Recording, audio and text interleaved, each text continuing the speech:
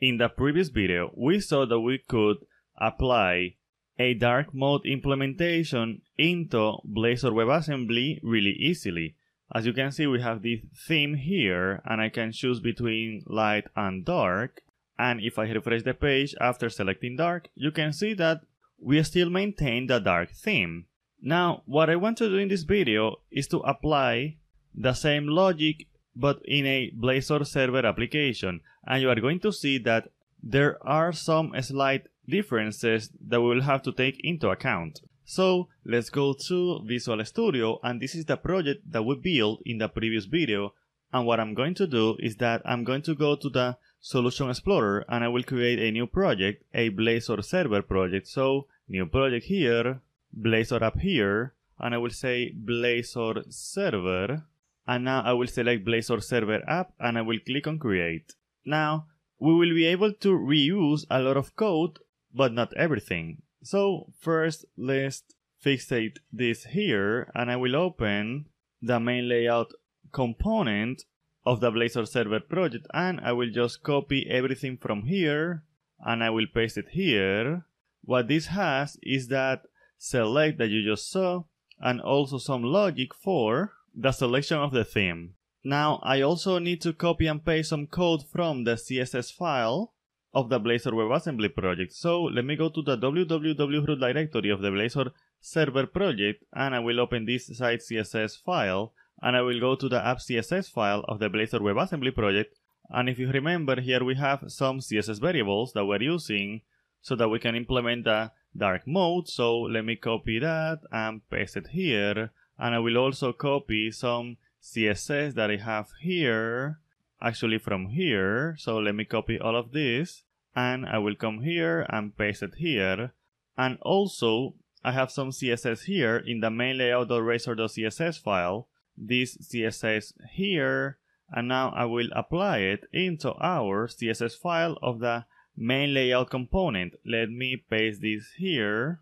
And finally, before we can make our first test, we need to copy this code from the index.html file to our host CS.html file of the server project, because if we remember, a Blazor Server application doesn't have an index.html file, but it has an host CS.html file. So let me paste this here, and we're ready to experiment the first difference of our two implementations.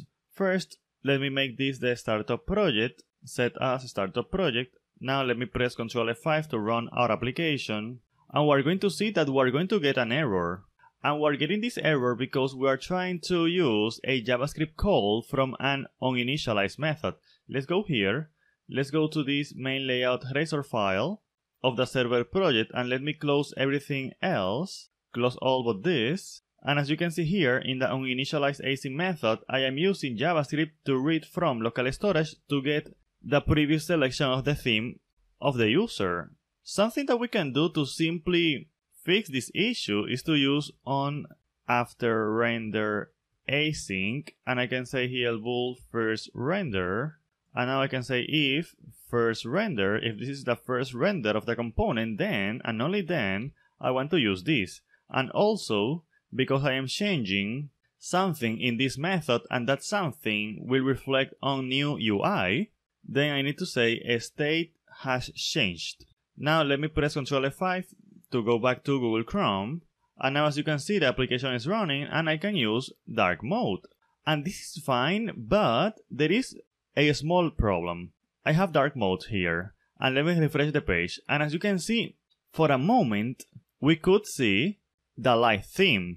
I will keep pressing F5, and as you can see, for a moment you can see the white background. This is a problem and we wish to solve it, and we're going to do it by using cookies and a Singleton service. So let's do that.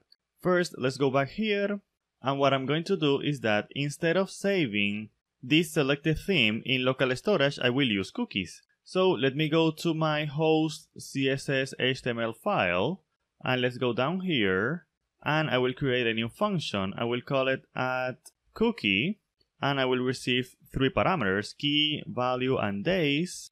Remember that a cookie must have an expiration date. So that's why I'm receiving a days parameter here. So here I will say var date equal to new date. Now I will say date set time, date get time, and I will add days times 24 times 60 times 60 times 1000. And what this is doing is that it is allowing me to add today's date and the amount of days that I send. Like if I send days equal to 365, then this is going to be 1 year into the future. Now I can do the following. I can say document.cookie equal to, and I can say here key, let me use backstick here, and I will say key like this equal to value, semicolon here, expires equal to, and also a string interpolation here, and I will say date dot to GMT string, semicolon, path. And that's it. With this, I am writing a cookie that we can use. Now, let me copy this and come back here, and we'll change this, and I will add 365 for 1 year. This cookie will expire in 1 year.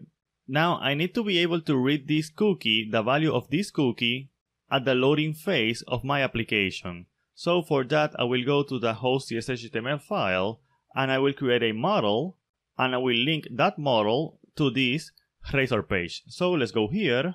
Let me go to pages, and I will create a new class. I will say class, and I will call it host model, and I will inherit from page model control dot to bring this namespace. Now I need to take this and come back here and say model host model. And now here I can execute some code when there is an HTTP GET operation into our Blazor Server application. I'll say public void on get, and from here I can read the cookie. I will say var theme equal to HTTP context dot request dot cookies, and I will say theme, which is this value that we have here, theme. So I have this value here, and now I can say if a string is null or empty theme. If there is no theme, I will just use a default value like light, which is this default value that I have here. Now let's come back here. With this theme, what I want to do now is to put it in a Singleton service so that I can access that information from my main layout. So for that, I will create a new class. So let me come here, right click here, add new class, and I will say app data, and I will say property string theme, and now I will register this app data class as a service, as a Singleton service. So let me come here to the startup class, and down here I will say services at Singleton app data, and that's it from here. Now let me come back here, and I will inject that app data service here, app data control dot, and I will initialize it as a field.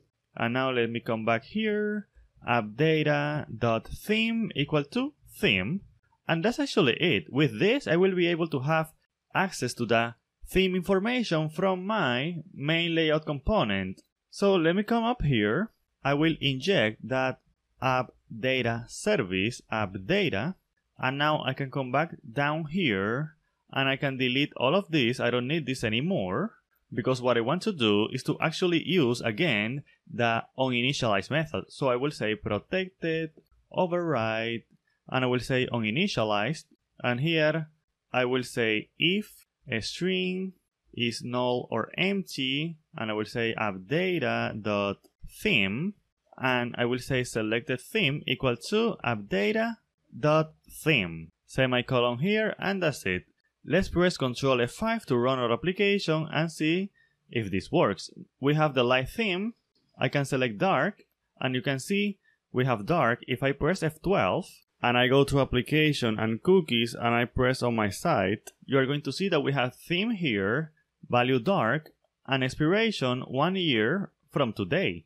Now let me close here, and if I refresh the page, you can see that even if I keep refreshing the page, you are not seeing the white background anymore, because we have fixed the issue, because now we're reading the value of the theme from the onInitializeLifeCycle method of our main layout component.